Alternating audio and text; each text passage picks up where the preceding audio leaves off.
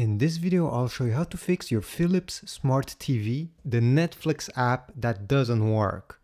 It could be because it doesn't load, or maybe it's loading but the video is not playing. I will show you a few tricks that may help solve this problem in just a few seconds. So let's start with the first one. Turn your TV off and unplug it from the wall socket.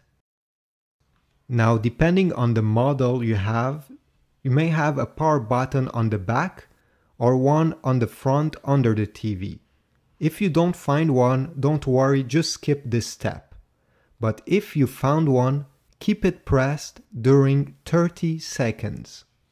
Then you have to wait a full minute. If your TV didn't have a button, just wait 1 minute. And then you can safely replug your TV into the wall socket. This is a soft reset, so nothing will be deleted for your TV and the YouTube app will hopefully work. Now, if this didn't work, you'll need to completely delete the Netflix app from your smart TV and then reinstall it. And obviously you'll have to log again with your account to access it. Now, if it's still not working, I have 3 other solutions. First, to factory reset your TV. There are many tutorials online. I even have some on my channel. You can check and see if your TV has the last firmware. If your TV doesn't connect to internet at all, unplug your router for at least 30 seconds and plug it back. Hopefully one of these tricks will work.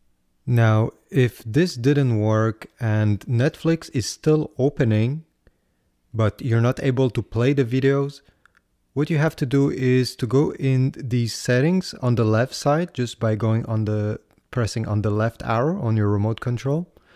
And then go down to Get Help, this one. Okay, press on it.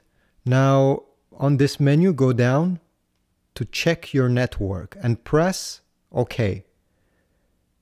What Netflix will do now is just check and make sure that it's not your Wi-Fi that is the problem. So it will just take a minute and the test will be completed and it will tell you if you have an error. So it's still checking here. And in my case, the check was successful. This means that the Wi-Fi is not the problem. If in your case, one of these had a red X beside it, then it means that it's your Wi-Fi router the problem. If everything is fine, you can also go and select Reload Netflix. That is the setting right below. Tap on it. And it will just make a restart of the application.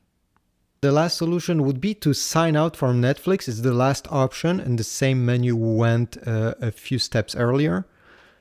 And completely disconnect from the account. So you'll have to enter again your email and password to connect to Netflix. I really wish this solved your problem. And if you have other tricks regarding how to make Netflix work in case it stopped working, please leave them down below. And don't forget to like and subscribe, it's always appreciated. Thanks and see you in the next one.